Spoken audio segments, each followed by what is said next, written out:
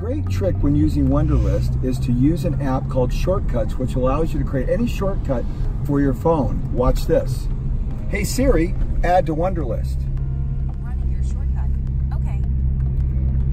Go to Costco and get blueberries. And just like that, it was added to my Wunderlist. Then when I get to Costco and I open my Wunderlist, it's there and it appears just like I put it in. And the beautiful thing is it was hands-free and I didn't have to worry about anything.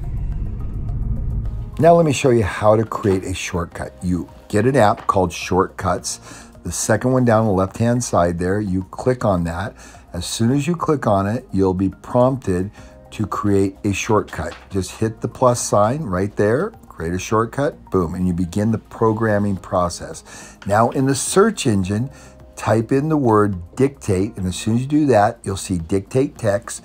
Click on that. That's step one. You've programmed the first step.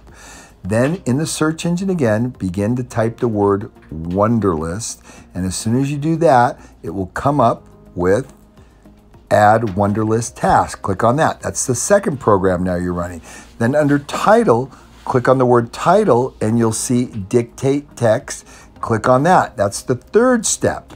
Now the last thing is click on the little dashes up there in the right-hand corner, and that will allow you to add a phrase that you're going to say to Siri. And that phrase is going to be add to Wunderlist or just Wunderlist, whatever you want.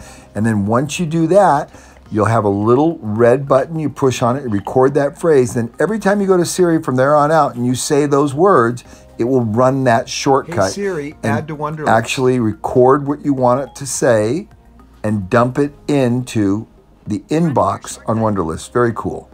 That's done. Buy cookies at Costco.